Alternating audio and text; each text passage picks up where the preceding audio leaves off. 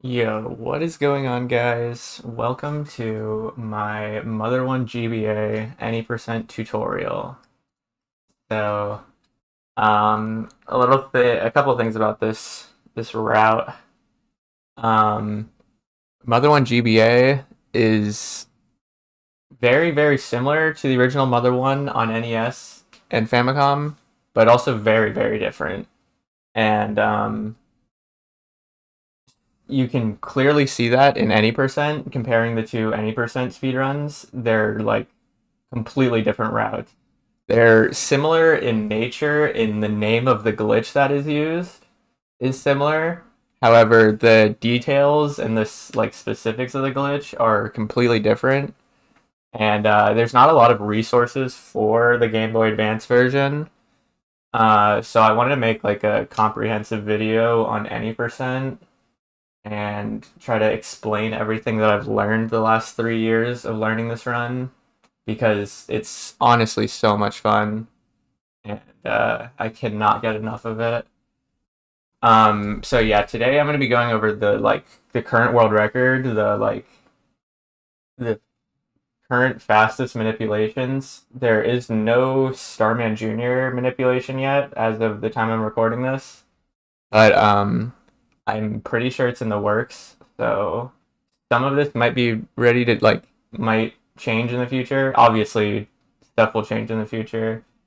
Who knows what the future holds? But a lot of this is getting pretty optimal, so I think it's a good time to finally make a tutorial. So specific to this run, GBA any%, there is not a lot of like movement tech per se. There's one movement technique that's used like throughout the run, and there's one glitch used about 32 minutes into the run. And the combination of those two, the movement tech I'm talking about is called quick dooring, and I'll explain it in a little bit. Quick fade, and then the glitch is called the breadcrumb glitch. So those two things in combination with enemy RNG manipulation, as you can see, as you can probably assume on this left side, I've got every single fight that I will encounter or possibly could encounter throughout the run. And it comes out to be 60 manipped encounters, 2 bosses, Starman Jr. and Gyiyg, and then 7 optional fights, just depending on RNG. Usually, so the way that RNG manipulation works per se in this game is that you're always gonna get from a soft reset, you're pretty much set to get whatever you're set to get, and what you do in that fight will influence what happens next. So as long as we do the exact specific encounters, we'll get the next encounter. As long as the movement is normalized, everything works the same every time. It's incredibly consistent. The issue is if you do one action off manip, it usually ruins everything. Sometimes you can save it comparing like a fight to an auto sometimes, but sometimes it spawns a different enemy, and usually that's a reset for me. If you're like newer and you can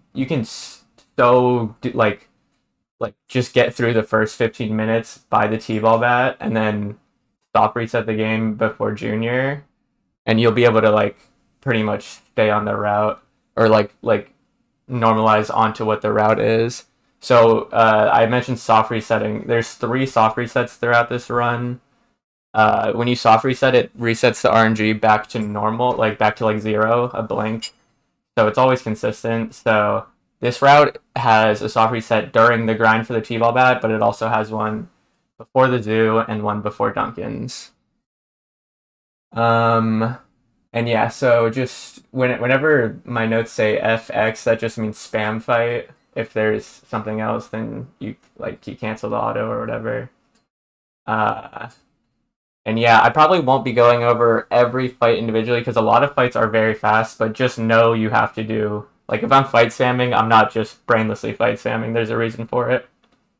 And same with missed runs in Magicant. You fail to run on purpose. That's important for RNG, or that's important for the amount of experience you get from the fight and stuff like that. There's just so many factors basically. But as long as you do what you're supposed to do, everything goes normal every time. It's just when you stop, you go off route, that things fall apart fast. Alright, so let's get the run going. I'm gonna try to like highlight what fight we're on. Very important to soft reset before every attempt. That is just part of the rules. So I mentioned quick fading earlier. Quick fading is when every single time you enter a door or menu transition or anything, if you let go of R and the movement you're moving, it'll speed up the transition. This is when time would start when you click yes for English. Time would normally start when you reset the console, when you hard reset in Japanese, and it would end after the credits for the Japanese version. But for the English version, you just start when you click yes, and timing ends on the 11th sing after Gyiyg. So the first input check of the run is, I learned this from Uko, you can just actually hold A and B, or just B or just A. You can just hold the buttons. I used to mash for like 30 seconds during this cutscene, trying to get the perfect, like as soon as it changes to the next scene. But you can just hold the button and it always does that. So, but this one you do have to mash a little bit. Holding doesn't work. And then we're gonna go down. I don't run into the lamp like I did. That was bad. And just go left. Spam the lamp. Important to change your text to 5. Text speed to 5. You want to go all the way to the down right, bottommost menu. Change that to 5 really fast. And fight spam the lamp. You should smash it on the first turn. And then we quick fade the 2 doors and we go straight into the doll as fast as possible. We're going to fight spam the doll as well. You'll know the manip worked if you just hit it for 3. There are a couple other doll fights that we used to do for older manipulations, but this is what we're looking for this. We just want 3 HP, 6 PP from this level 2 level up.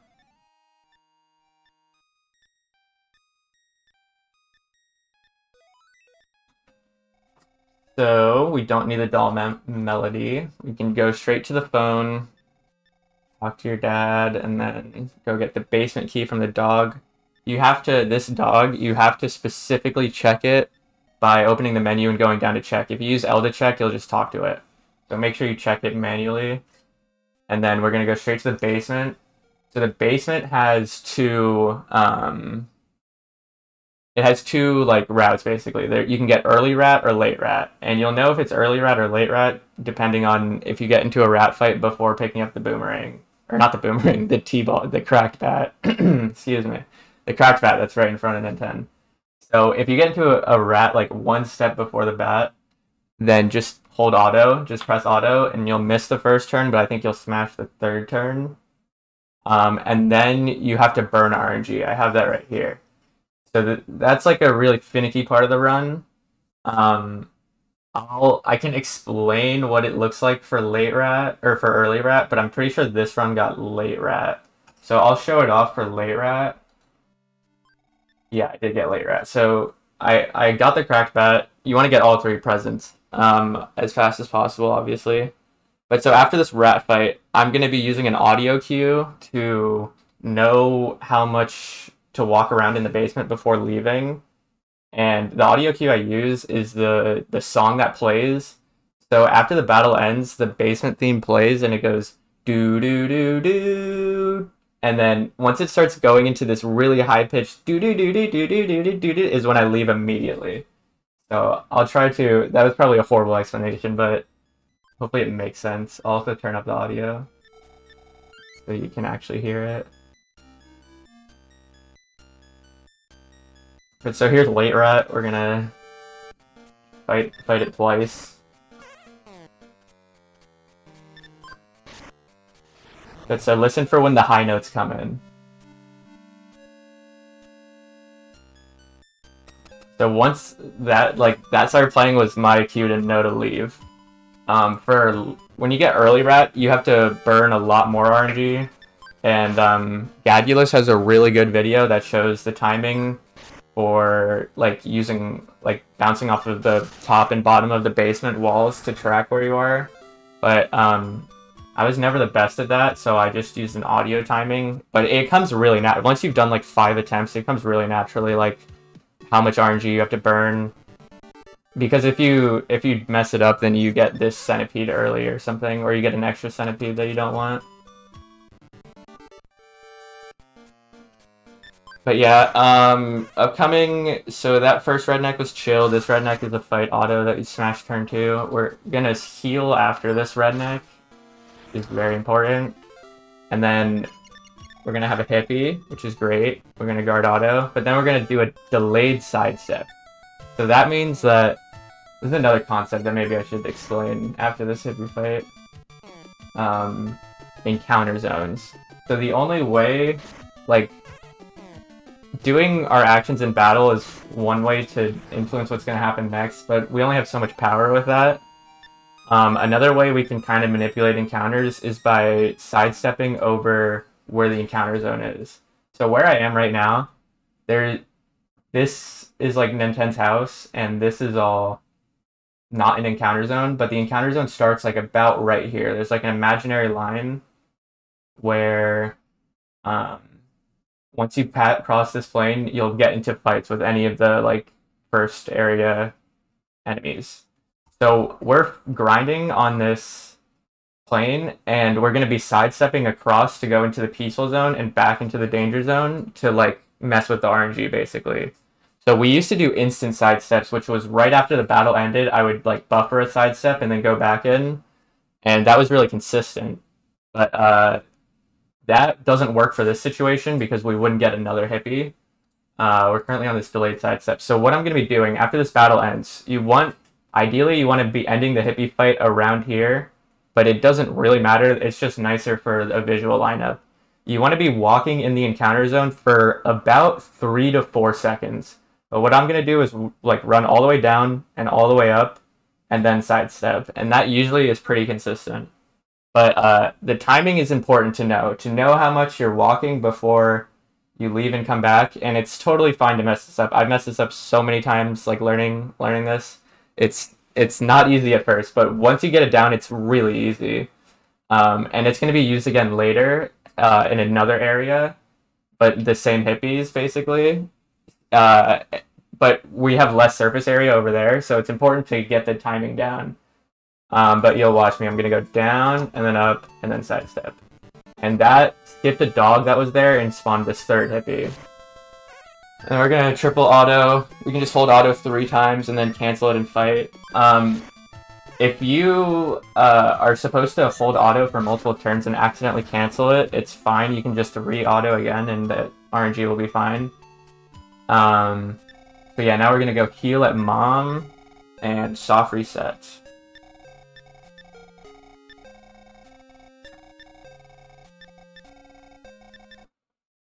So this is a new part of the run. For the last 3 years, I've been doing this $500 grind without soft resetting here. But it seems like it would be slower, like, logically, but in reality, because it's so manipulated, it's much faster.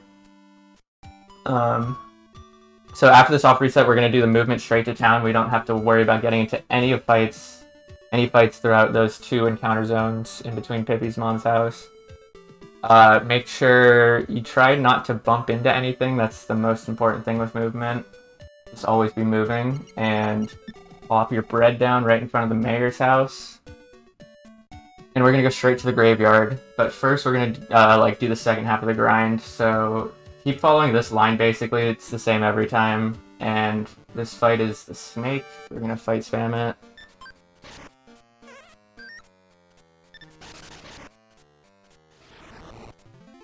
So I'll try to point out when I miss quick doors, because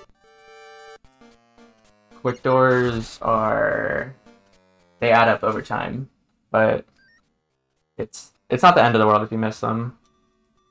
That was a guard run centipede. He smashes you turn 1. Very important. But now we got the redneck fight spam.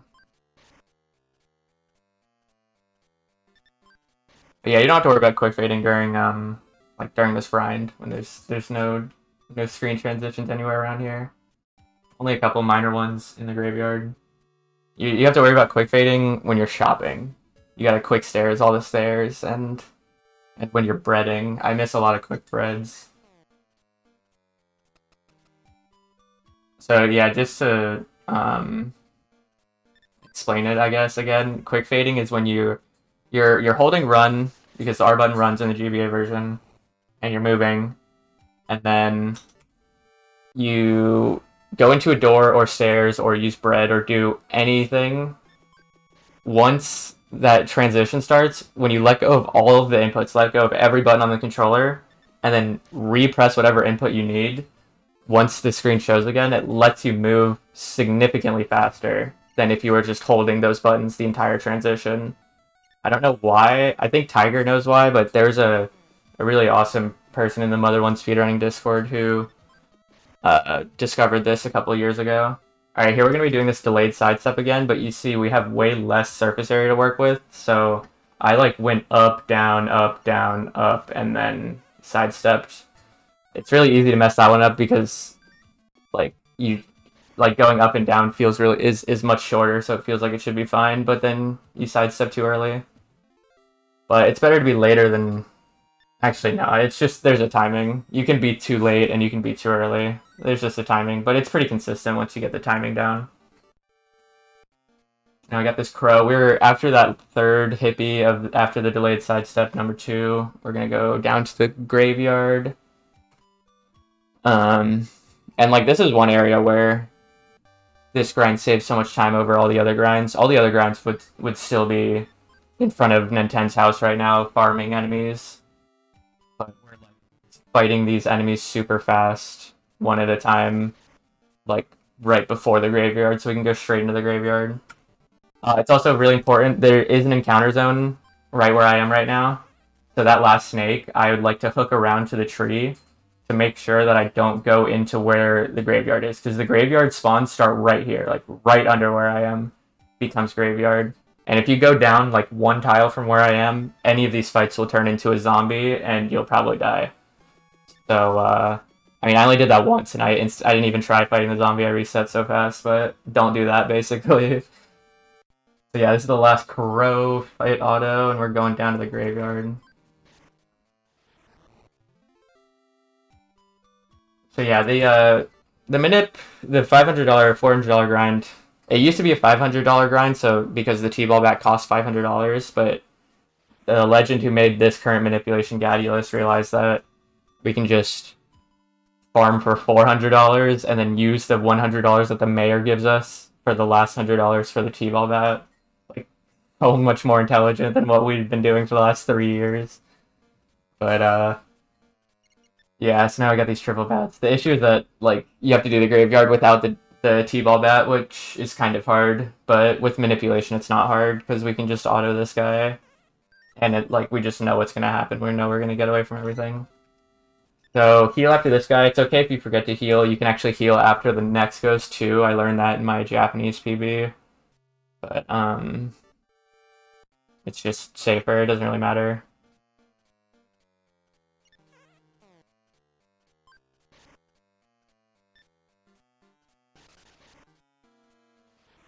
Alright, so that's the last, like, manip fight. Up here, we're probably gonna get a zombie. We're probably gonna get 2 zombies. I always get 2 zombies after the ghosts.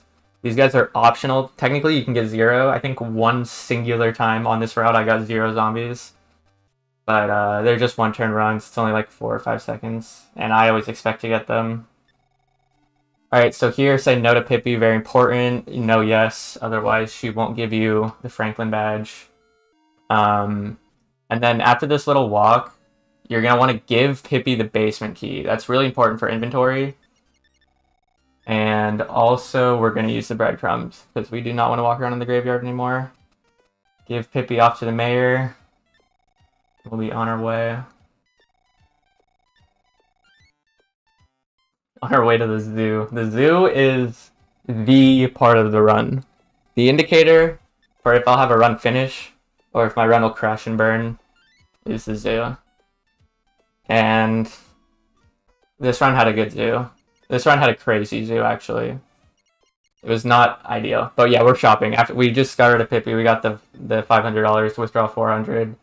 Get that T-ball bat, equip it immediately, because I don't like feeling like a doofus when I don't have it equipped. Don't do that and just talk to this lady, sell your cracked bat, and buy one bread. Very important zoo bread. And then we're gonna soft reset for the zoo. And the indicator for soft resetting is once your dad tells you your experience and you press OK, save. You press save after he shows your experience. As soon as he says OK, you can soft reset. And the game always saves. As soon as you click save, the game saves instantly. Probably because it's an 8-bit game on a 32-bit cartridge. But yeah, here we go with the zoo. The first fight of the zoo is a snake. Just try to follow this movement. It's all the same path every time, so once you get it down, it's really consistent. You can do some fun slide-offs on the bridges. But there's a lot of fun, like, sideways walking and, like, Dunkin's and, like, Sweet Little Factory. So here's the snake. I like to get the snake, like parallel to the bridge. When I get it above the bridge, it kind of makes the zoo crazy. So I like to, like, kind of, like, do a little backtrack if I know I'm going to be way above the bridge. But we really want these early 2 hyenas because we're going to grind to level 5 on them. Very important to fight spam these guys. If you don't get these guys, you can back them up with, like, one of the, like, 3 hyena fights in the zoo. But it's a lot riskier. You really want to be level 5, like, now.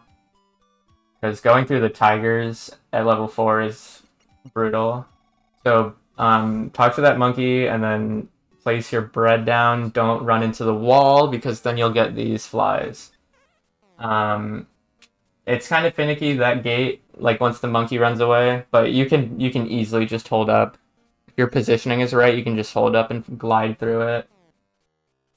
So this early fly and triple hyenas is very uncommon. I used to get them a lot when I was learning the game, so you might see them if you're learning. But, like, that was the first time I had seen them in a long time. But I didn't get any early hyena fights, which was good. This is where we normally get tigers. I didn't get the early tiger, but I got this tiger. And normally they hit you for like 19 or 17 or something. You can just barely live. And this is the hyena zone. I got nothing in the hyena zone. Let me actually pause. It was a little bit behind.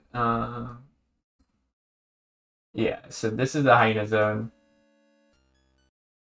Normally you get 2 fights here. Normally you get 1 to 2 fights. Sometimes you can get 3 fights here. Just like hyena, hyena, hyena.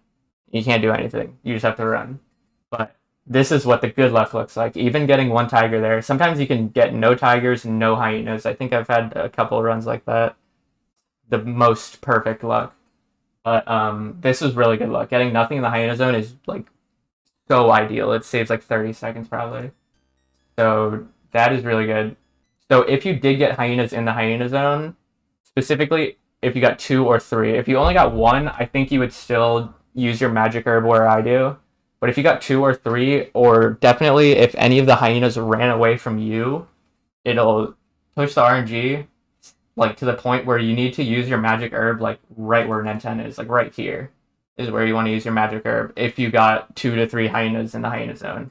If you got 1 or 0, like I did, then we're going to use our herb at the end, like right here. And that is important for this elephant fight that we're going to be doing. This is a very important fight for money and experience. We're going to auto for the first 3 turns. We're going to smash it on the second turn, and then double fight.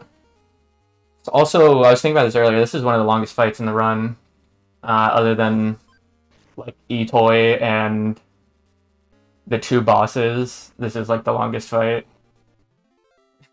It's just a 5 turn. But he does 29 damage, so make sure you're at full. But doing that herb is important for RNG and for health. Like, it's important to make sure you get the elephant fight. If you don't herb there, you probably won't get the elephant. And then this gorilla is actually more important than elephant. You auto twice and then fight. He does 13 damage every time. And he's going to give me 15 HP there. Plus 1, 5 HP for level 6.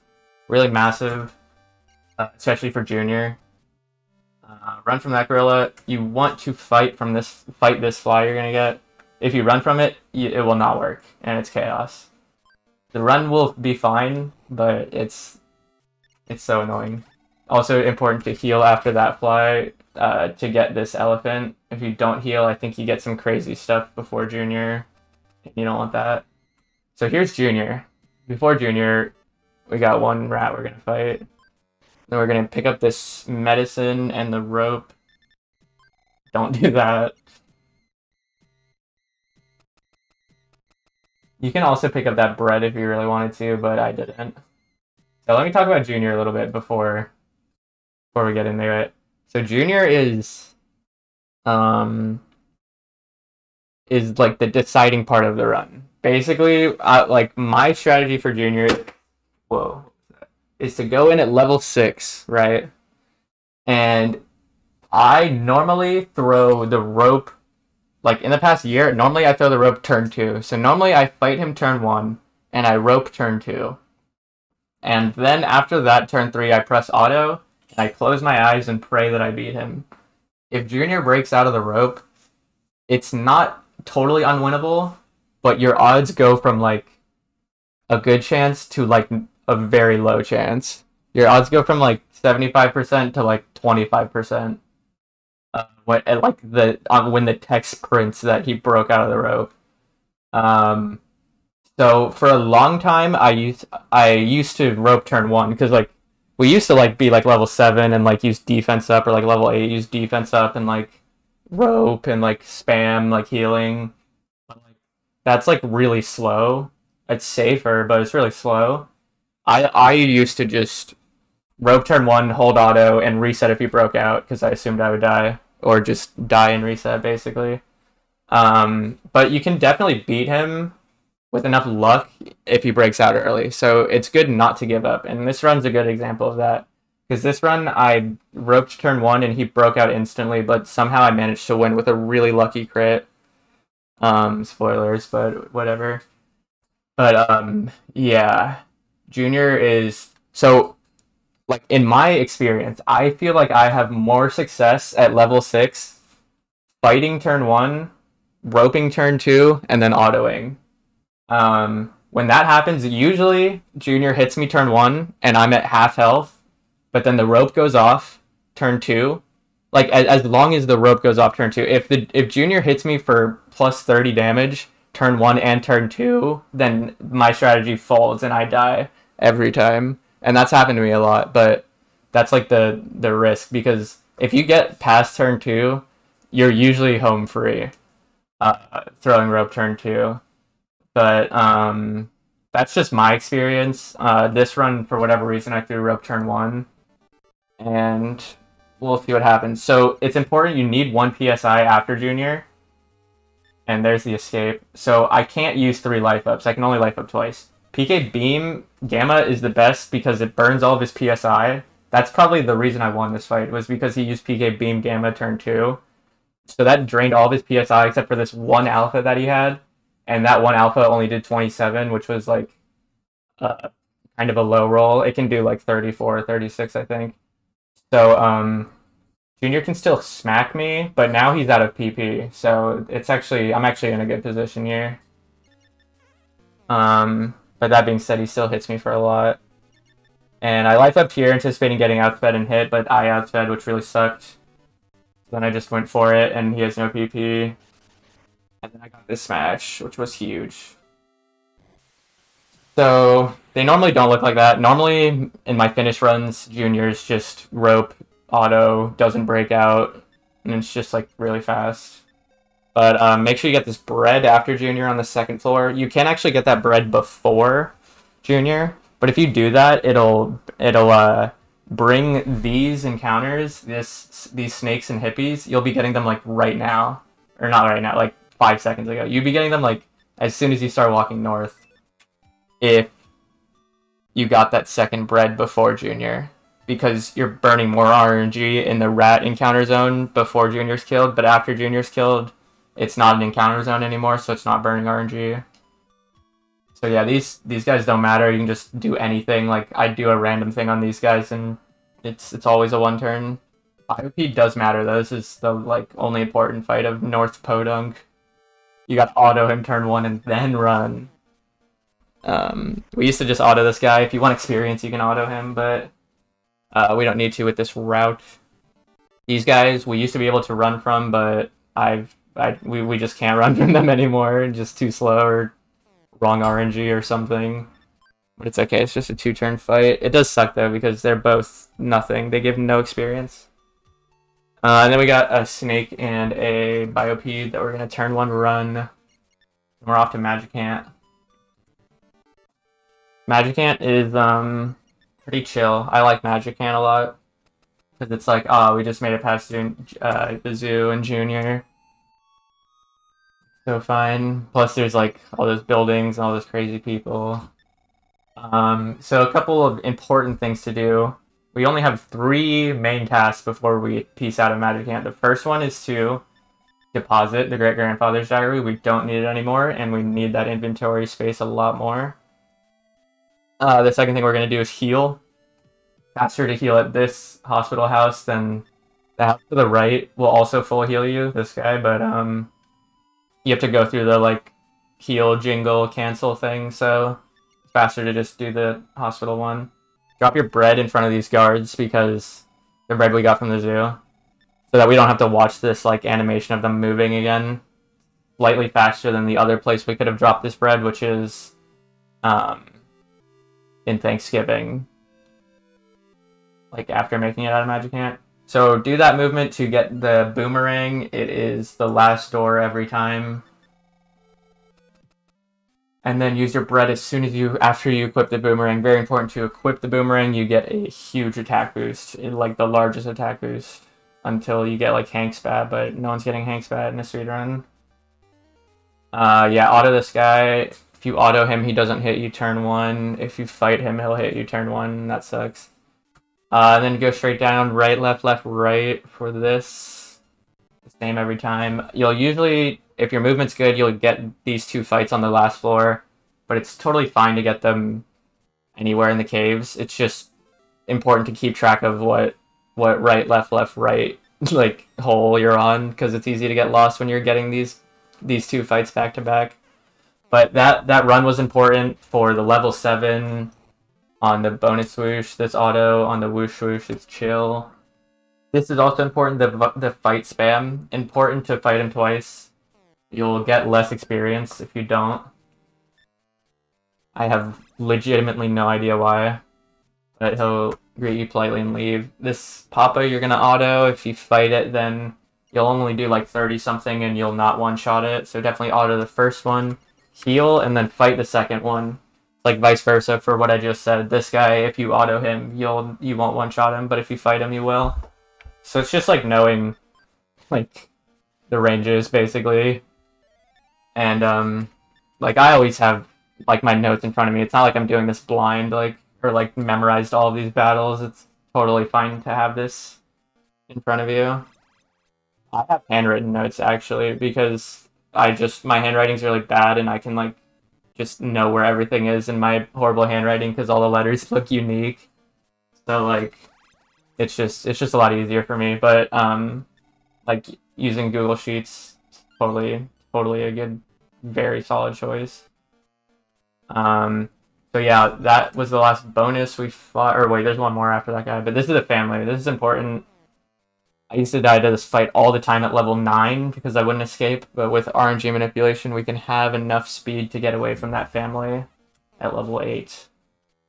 And yeah, this last bonus, he's going to get us to level 9, guard twice. I always want to heal on this guy, but I think it is not smart because you got to level up on this fight. And that is Magicant. This is the Forgotten Man. Spam his text 4 times, and then on the 5th time, say no, yes. Be careful not to overmash, because that's probably a bad time loss.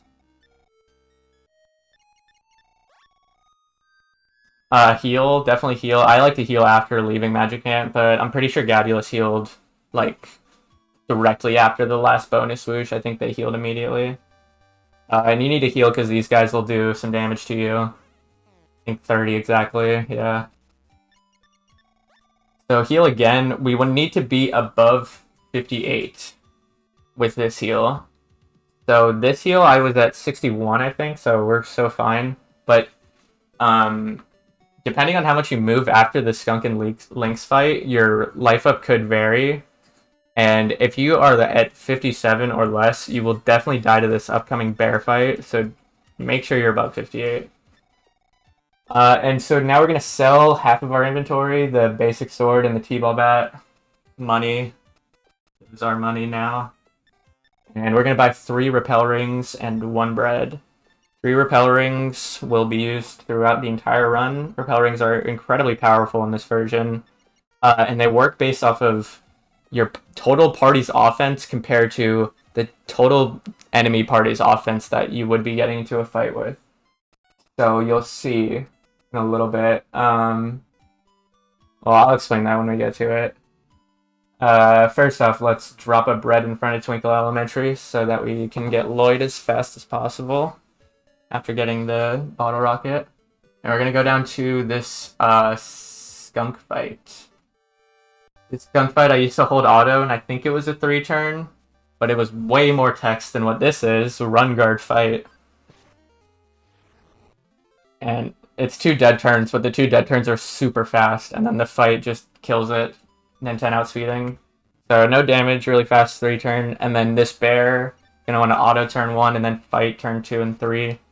He's gonna smack you every time, except for the last time, obviously. And it feels scary, but it's really not because it's the same every time. Always 57 for like all of my years of running this game. He's always done 57 damage, so that's pretty chill. Heal twice after that bear, or I only healed once. And use a repel ring before. Make sure you've used your repel ring. I used to use the repel ring before the skunk and bear, but you can actually just use it after. The repel ring's important for the rats. Now do this movement to get this strength capsule. It's very important for Duncan's factory and for Gyiyg. It's essential for Gyiyg, basically, the Gyiyg strategy. And also grab this knife really fast. That knife will be used to sell. And the last thing we need is the bottle rocket. So just do the normal bottle rocket. This factory is really small. Duncan's factory is also like, everyone always says Duncan's is so massive and people always get lost, and it is when you don't know where you're going.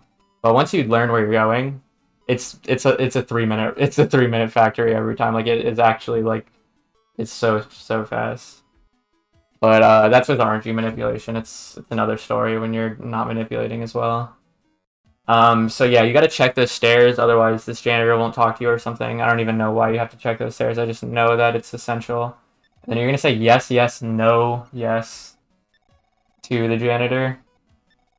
It's not a big deal if you mess one of those up. I've done that in runs before. I've done that in world records before. It feels annoying, but it's not the end of the world. It's like kind of fast, especially on the Japanese version. It's like it's so irrelevant. The text is so fast. And yeah, this is like the only input break of the run. There's like 2 minor input breaks when the janitor's walking you and when Lloyd is walking you. The caveat is that you still have to button mash the whole time. You have to mash all this text. You got to pick up Lloyd still. But you do have like a nice 15 seconds to like get up and stretch or like crack your back or something, or take a sip of water, take a deep breath, crack your fingers. I've done all of those things during these Lloyd walks. It's just you have to know that like Lloyd's gonna talk to you there, and he's gonna talk to you like once you get down the stairs. He's gonna say something else to you. We have a little bit more of a break with the janitor, but the janitor says something to you halfway through the 2nd floor too. So there's like minor text boxes, but it's also like you're doing nothing. So, and I love Lloyd's little moonwalk there, and yeah, blow up this room. We're gonna drop that bottle rocket immediately. It's so ungodly useless once we have Lloyd in our inventory, like Lloyd in our party.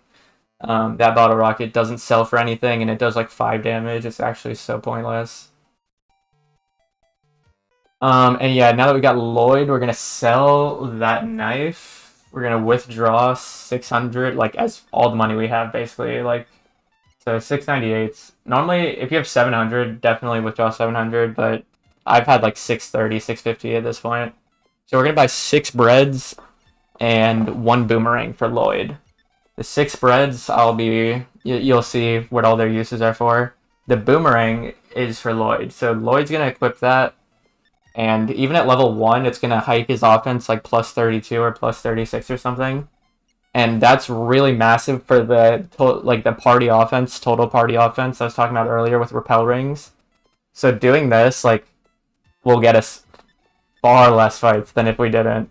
If we were no boomerang, no repel ring going into Duncan's right now, we would be getting so many fights. And that's why like Duncan's is so hard. It's such a big factory and it's so like the enemies are rough. But once you once you've got the technique down, it's so chill. So yeah, we're gonna take the left side. We're gonna drop our bread under the rock. I used to smack my face right up against it, but it's really not optimal. This was alright. It could have been a little bit better. And something important here, we're gonna be holding like all the way left here and then up along this. This is to skip a bear fight doing my movement like this. I still didn't even do it the best. I hit my face on the tree there. But doing like normal, like what would be optimal movement there is like gets you a bear fight every single time. And gadullus like knew that and was like, this is the fix. So yeah, don't smack your face on both the trees. That was a really stupid error. Normally I just hold right and then upright and then right before the dog, but I messed it up there. You can also just talk to the dog in front, but you have to show him the pass. You actually don't talk to him. Don't check him, don't talk to him. I've done that so many times. So drop a bread in at the start of Duncan's, and then we're going to go down left. We're going to run auto this guy. So sometimes you can get a scrapper that you would also run auto, like a single scrapper. But this is the Doctor Scrapper. We just run auto them. He did 28 damage. And follow my movement. We're going to be going to the strength capsule in Duncan's factory. So you just go down left until you see that first ladder, skip that first door, and hit the second door. This actually has 3 capsules in it. All we need is a strength capsule. And then use the breadcrumbs immediately. Back to the start, and we've got this Doctor plus Old Robot. This is the only run guard of Duncan's. We used to run guard everything in Duncan's, but now it's all run auto. Well, really, there's only like 4 fights in Duncan's. So yeah, as soon as your repel ring wears off, use another one. Every time. As long as you have repel rings, use another one. Or you're not in an encounter zone, but clearly I am, so... So yeah, upcoming we're going to do the capsule manipulation. This is to ensure... So follow my movement. These red... When you see these red dots like that, I know that's when you can go right. But, yeah, Duncan's movement, it feels like it's really intimidating, but it's really chill. Like, if you look... Like, I just, like, looked at a map and, like, traced the path with my, like, cursor, like, 4 or 5 times, like, on my computer when I was learning it. And then I also, like, wrote physical notes on how to get through it. But it's the same path every time, and it's really chill in this manipulation. But so for the capsule manip, though, so we're going to go up this double ladder, and this ladder is where we're going to be grinding. So this ladder, the first ladder, like, we're at, like, kind of the top parts of Duncan, and we're just going to be going up and left, and then down and all left for the rest of Duncan's. We've been going all like right and up and over here. So on this ladder, we're going to be going up and we're going to be grinding on the left side of this ladder for this next fight. And that's important for the capsule manipulation. After this fight's going to be a run auto. So run with Ninten and then auto with Lloyd. And then after this fight, I'm going to hold right and then hold left. So I'll like hit my face on the right side ladder, hit my face on the left side, and then use my capsules. And the first capsule should always give me a +6. And that's really, really important for the manipulation for getting our HP values to be at a really high number by level 15, that it makes Gyiyg like basically free. So, whoa, I don't know what is going on. The footage kind of went crazy, but we'll back it up a little bit. So we are going up left. We're going to grind on the left side of the ladder. Going to run auto this guy. These guys. Then hold right, hold left, use capsule. For some reason, Lloyd had my second capsule, but in my Japanese PB, Ninten had both capsules, so I don't know why the inventory was a little weird, but all that really matters is that you get +6 from that first capsule. Getting +11 is so much better than getting plus 10. You wouldn't think so, but it actually makes like a 7 HP difference, and a 7 HP difference on the final boss is ungodly massive. Yeah, just keep doing this, like, ending Duncan's movements, so just all left. This last room, you can just literally hold straight left, and you'll be lined up for the rocket still, even if it looks like you're not. So now we're going to the breadcrumb glitch. You'll notice we're 31 minutes in, and this run has been basically glitchless, other than the quick door here and there. The run has been glitchless, but that's about to change. We're going to go do the only glitch in the GBA version, the breadcrumb glitch. Before that, we have 2 fights, UFO Barbot, run auto. They should only do like 10 damage, both of them. And yeah, the breadcrumb glitch, it can be really confusing, but it's also really chill once you've got it down, like everything. But it's definitely this is like, I don't know. I think you'll be able to tell if you'd like doing this or not just by looking at it. And I think most people at first glance would not think they would like it, but it's actually so fine. It's actually so consistent. So this is the breadcrumb glitch spot. It works here, and it works here. And what you do is when you leave a bread here and drop it, and then use it, it teleports you to the breadcrumb void. It teleports you to an identical version of this map with nothing loaded in, so you can just run around everywhere, and it's just a bunch of corruption. But then you can use more bread to put you back inbounds, like wherever on the map. So this is what we're gonna be doing with our bread. We have we used 2 breads in Duncan. We used 1 bread before Duncan's, and then we used 1 bread during Duncan's. We're going to be placing 1 bread with Ninten here, using it immediately. And then we're going to be walking 107, like, you see these little tufts of grass? They exist in the breadcrumb void, and they're the only thing that exists in the breadcrumb void. And since they're the only thing I could use to keep track of where I was, I count them 107 of these guys to the right. Then we're going to be going 6 upright, 6 tufts of grass upright that cross past Ninten's head. That's like the lineup. And then so once you go up 6, it's really important not to go up any more or any less because you'll easily soft lock. You're going to drop your bread, and then you're going to hold down for 13 tufts of grass. And then once you've hit 13, you're going to hold down right. And from there, you're completely free. And so that's all I mentally prepare myself before doing the breadcrumb glitch. I tell myself 107, 6, 13. Because those are the 3 numbers that matter. But let's see it in action. So first we're going to use that bread. It's good to use Lloyd's bread here because he might as well use this bread while he's still alive. And yeah, so I'm counting to 107. I'm holding right and R, but every time I cross, I'm counting one of these. And I actually messed up this run. I only went 106. I miscounted by 1. But that you saw a little, like, the chunk changed a little bit, like 15 seconds ago. That was because that was at number 30. I don't know why it was at all. It was something. It was probably like Magic Ant, because I think that's near Magic Ant is on the map. But yeah, so you just go. I used to like tap my foot every time I'd pass one. I'd tap my foot and count to 107. I mean, I used to have a lot of different setups. The old Eve breadcrumb walk was actually really easy. It was really simple. But this is more complicated, but it's also way more efficient than what we used to do. So we just went up 107, 106, and we're gonna go up 6 right. Let me show that again. So I'm walking. This is still my like Y position has not changed. I've just stayed on the X-axis this whole time. And watch Ninten's head when I'm going upright, because that's what I'm using to like gauge. I have no idea how far back I skipped, so I don't know.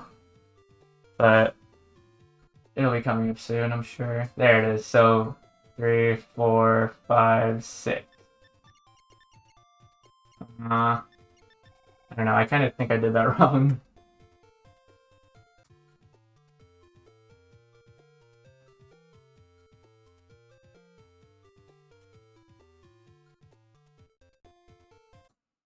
Alright, yeah, so it's not his head, it's his feet. Didoy. But, yeah. I mean, I've soft locked on this a couple times, but it's just good to practice doing this like 5 times. So I started going on this grass. I was supposed to do this one, but I started going upright on this tuft of grass. So I'm going up right now, and I'm tracking this one, I believe. Let's see.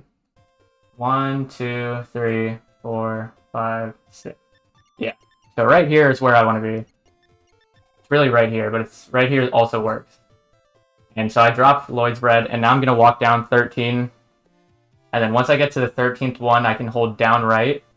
And from here, I can just keep holding down right, and my movement will get locked eventually. And where it'll get locked is absolutely perfect for what we're trying to do. So we're going to drop our bread right here with Ninten, and then use Lloyd's bread that we dropped earlier. That will put us right here. Right here happens to be the medicine man's house, which is this guy who just gives you straight up medicines for free. We're actually like outside of LA right now, which is the city where you recruit Teddy. So we're like past the swamp, past Youngtown, past LA. We're like coming up on Itoy Caves. But we don't need to do any of that. We just need the medicines, and we might as well take the sleep too because it's here. You can actually cancel the sleep jingle. But yeah, this is the second bread that Ninten placed. This is where it puts you. When our movement got locked, it put us right on this border of Mary's cutscene. So checking Mary here gives us all of the melodies. The game thinks there's no way we could have been there without getting all the melodies, so we have to have all the melodies now. So when we fight Gyiyg, we will have the melodies for him. But this is the, here we go. This is the E-Toy minute. So I should mention before, on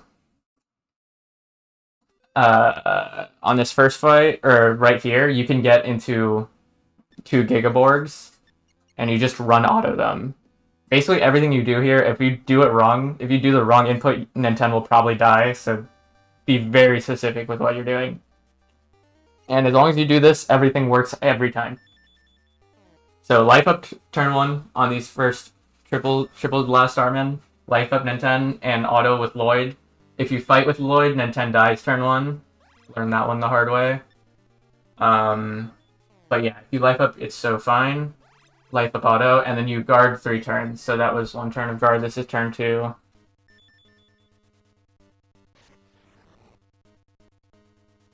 And turn 3, and then we're gonna fight. Definitely don't auto the last. For this fight. For this fight specifically, we are fighting the last turn. And they did 41 damage, but you should have just healed at the healer's house, so it's chill every time, basically. And yeah, I should mention, we picked up 11 medicines at the medicine man's house. 3 for this Itoy grind, and 8 for Gyiyg, but really, I could get away with like 9 or 10, because you don't really need 8 when you have super high HP. Well, really, you don't need 8. You can just beat it with 7, even at like with good luck. You can beat it with 5 if you have insane HP. But yeah, here's the Star Miner. You're gonna run twice. It's so fine that you don't get away the first turn. He always hits you for 60-something. Just medicine after. Medicine before that guy, medicine after that guy. Basically, all the fights in Itoy you medicine after, except for this next fight. And that's because we spam life up the entire fight, basically. But this is the reverse Mount Itoy movement. Very important that you don't get lost here, because it's not very common. But just do what I do in this run. This is fine. Normally you're going up Itoy. You're taking this path up to Eve, or with Eve. But I should mention here, if you go technically like right where my cursor is fine. But right here, this line, all of this and below is a different encounter zone than above. So if you go any lower, it will ruin the RNG. It'll be a sidestep like I was talking about earlier. and you'll ruin you'll just not get the fight. You'll either not get the last Starman, you'll get a different fight, or the last Starman will kill you. I'm pretty sure you just don't get the last Starman, and then you get like a different fight at a different timing, and it just ruins everything. So do not go below this rope until you fought your second set of 3 last Starmen. Just grind up and down this rope until the 3 last Starmen appear. Very important. The second you go down, the RNG updates and your run dies. So don't even do it once. But as long as you're chilling, you can life up the first 3 turns of this fight. And they might do a little bit of damage, but they're going to do a lot more damage to themselves. Miss the shield. Starman A kills himself. Starman C also kills himself. Last life up. And then we auto. That's also important. And yeah, so these Starmen give like ungodly experience for what level we're at right now. It's very massive. And since Lloyd's dead, Ninten's getting all of it. And yeah, plus 13 is huge. So now that we've killed those Starmen, we can come down to the bottom. We're already at full health. Grind out this Grizzly Bear. This Grizzly Bear is the best fight in the game because you guard him and he does his final desperation attack. And he leaves you at 3 HP. But then you win. Very important, you win. And then you just medicine this guy. Use your breadcrumbs. And then you're going to have to rearrange your inventory to get full medicine. So you have to give Lloyd the ATM card. You can drop the Franklin badge, but I gave it to Lloyd because, I don't know. And then give all of Lloyd's medicines to Ninten. It's the menuing is really chill when Lloyd is dead because when he's dead, the cursor defaults to give. So you just go straight to Lloyd's medicine and it defaults give and you just give it straight to Ninten. When Lloyd is alive, it is not like that. And it defaults to use. So don't eat your medicines with an alive Lloyd. That would really suck. But it gives you like another prompt on like who you want to medicine if you accidentally do that. Alright, let's get into Gyiyg. Gyiyg is I like to call him an auto scroller because this is all I do every time. PSI shield turn 1, quick up turn 2. Depending if I got outsped turn 1, then I'm probably at a really low HP after the first quick up, and I probably have to medicine turn 3. If you have to medicine before your first quick up, you're probably screwed because that means you're still speed tying Gyiyg and you might just lose. You might just lose the tie and lose. But once you have one, I'm pretty sure, I'm like 99% sure how Gyiyg' speed works in this game is that it's identical to Ninten's, like 1-to-1 with Ninten. So if you use 1 quick up, you should always outspeed him. But we like to use 2 quick ups just for like guaranteed safety of always 1,000,000% outspeeding it and not even the chance, like not letting Gyiyg get the chance. But that's all the setup you need is 1 PSI shield and 1 to 2 quick ups. And then you just spam guard until you get this sing command. So it's really just like 2 phases. The first phase is setup and the second phase is singing. And the singing phase is just sing, sing, medicine on repeat until the last phase where you just triple sing. But I got outsped here turn 1, which is chill because I'm at 129 HP, which is really good. You'll see why that's really good. Hopefully you'll understand. But I got outsped again, which is just really not ideal. But I did get my quick up off, so now I can medicine and go outspeed that time. So yeah, since I got double outsped, I'm probably gonna quick up again, but I'm like fairly certain this fight is totally doable with only 1 quick up. And so yeah, now that we got that down, we're just gonna guard until Gyiyg says, I want you to board the mothership with me. When he says the word mothership is when I know to medicine. Because when I medicine the turn that he says, like after he says mothership, I'll have sing the turn after that, if that makes sense. See, I medicine the turn before Mothership, which is not optimal by any means. But, it's still fine. So now I'm just going to guard since I just medicined. And then this turn, like, ideally you should be medicining this turn. And now this turn is the first sing. So you need to do 11 sings. This is the only way to beat this boss. This boss has infinite health. And it's not like level 15 Ninten's doing a lot of damage, or dead level 1 Lloyd is doing a lot of damage to begin with. So it's honestly better that he has infinite health, because we can just do this. This was kind of goofy, because I got, I sung on the first, I, like, did a 1 sing, and then medicined, and now I'm doing 2 and 3. But, I just keep tallies. Like, I literally, my notes, like I said earlier, I have handwritten notes for all my routes. So I just, like, have a tally in the bottom right, and once I get to 2, like, once it gets to 10, then the 11th thing is when time is. And tallies, like, group in 5, like, tally marks. So this was the craziest part. 46 is Gyiyg's highest roll. He hit me with a 46 and I had 49 HP. If I was not at 129 max, I would have had way less than 49 HP on that cycle, and I would have totally died to that 46. So that all the capsule manipulation was to ensure that for the E-toy manipulation we got like a ton of HP. Because sometimes you can end the E-toy manipulation at like 110 or something, and it's just like you're so screwed against Gyiyg. But getting the +6 like if you get a +4 on one of the capsules, then like you're probably screwed, to be honest. But like your HP is probably screwed. But Gyiyg is super chill, and this is the end of the run. You just sing medicine. I'm at 22 medicine. What am I gonna do next turn? Sing. What am I gonna do this turn after that? Sing. And then medicine. And it's the same every time.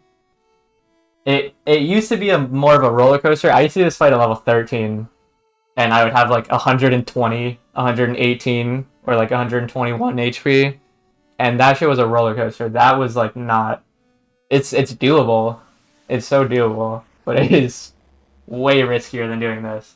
And it also, the route itself took longer, which is the craziest part. Like, crazier that this route is so optimized. It's 2 levels higher than one of the older routes, but it's still faster. That's just how optimal it is. But yeah, I just love the run so much. Especially with how fast it's gotten.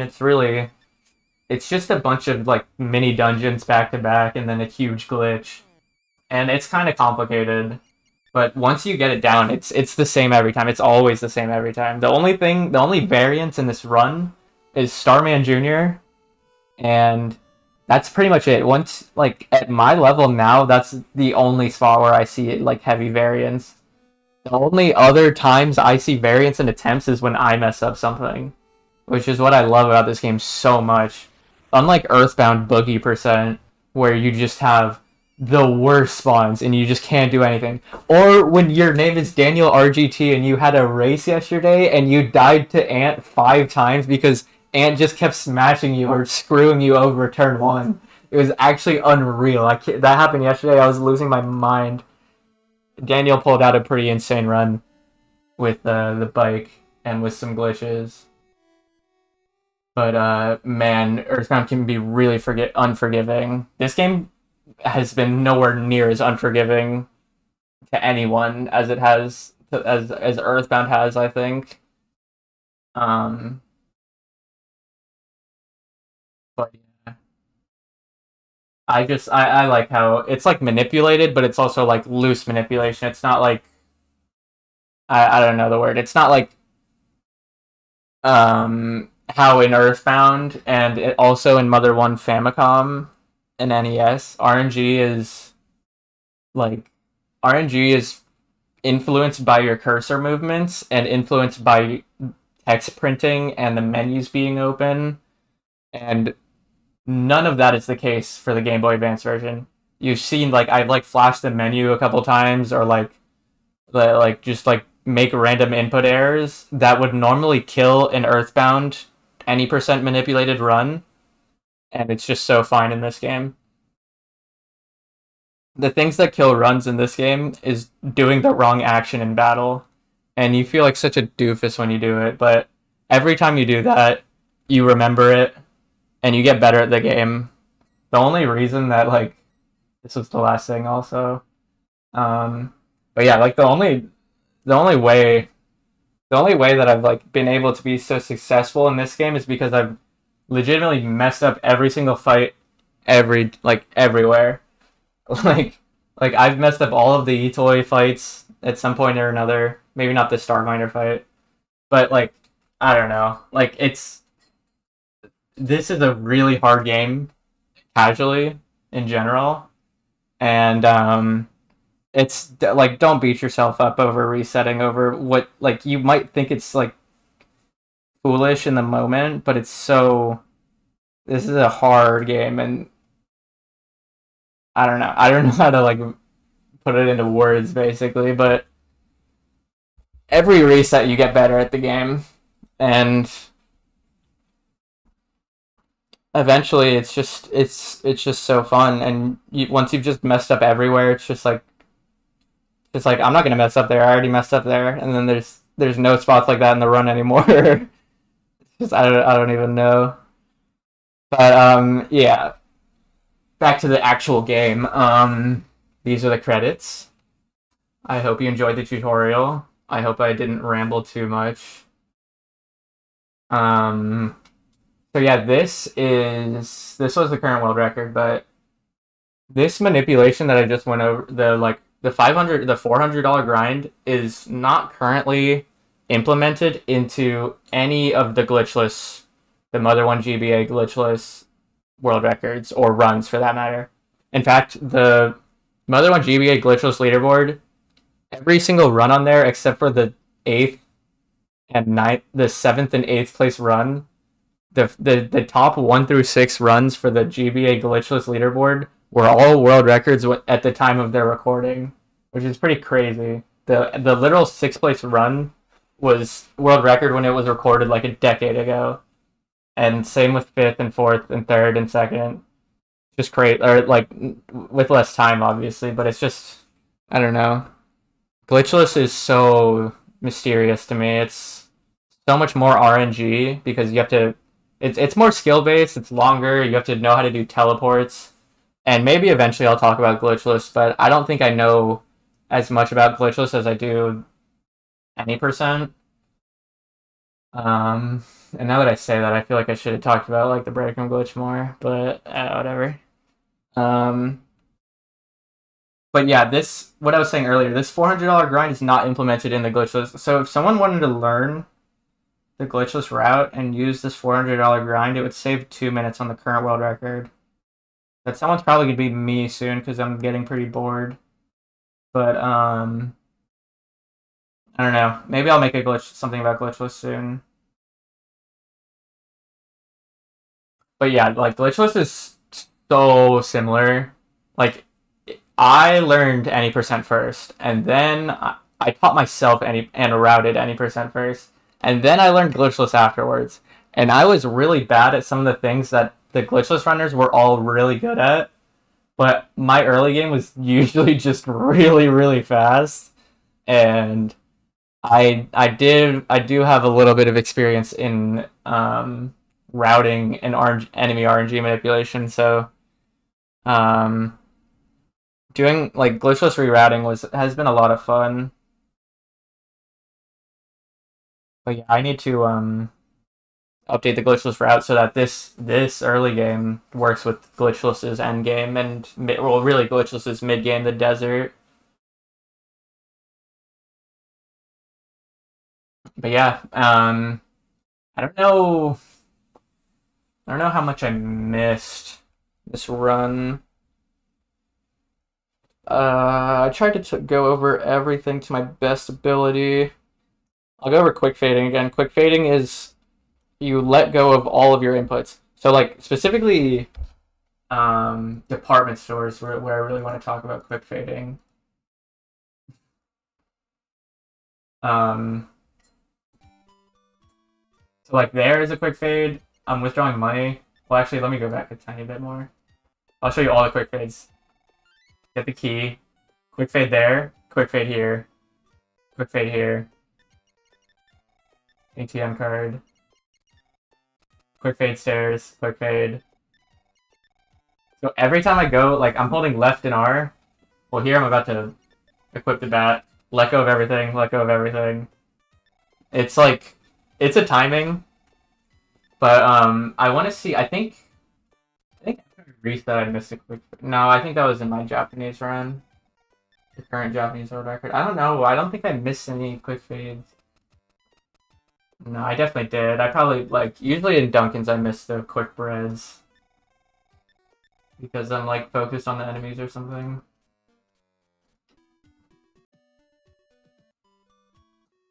But yeah, everything is quick fade. This door. Oh, we don't even go in the hotel anymore. We used to go in the hotel, and I used to miss the quick fade in the hotel all the time. But yeah, that's quick fading. It's really only super relevant shopping when you have to go up all these stairs. And I use a GameCube controller, but I'm pretty sure everyone other than Uko and Skateman plays on keyboard. So I don't really know how quick fading feels on keyboard. I imagine it would be awkward, but I always thought keyboard was just awkward for this game. I didn't mind keyboard for NES and Famicom because that game already has such clunky movement, like you might as well just be using a freaking keyboard anyways. The game is so slow. But this game actually runs a lot faster, so I was never as precise with keyboard as I was with GameCube controller. Alright. Yeah, that's quick fade. And the breadcrumb glitch. It's scary. It all looks the same, but there's a lot of methods for counting. Like, I used to like visualize, like I used to say I used to bounce my foot or like tap my foot, bounce my knee. I used to visualize like numbers, like there's like a highway sign in front of every single like bush. That's like you know the highway like mile 1, like mile 57. Like I would imagine there was one of those in front of every single one and just visualize it. But just like the number. I used to count out loud. I used to whisper to myself, like whisper the number. But counting out loud is like, I don't know, I get pretty brain dead when I'm counting every single, like you have to count it fast out loud because you're moving fast and like, once you start rushing the like longer numbers, it just gets confusing. So it's good to like count in your head. I don't know, whatever works. I've been doing this for so long that it's like, I've not even that long. I've only been doing it for 3 years, but it's super natural to me. I don't even like think.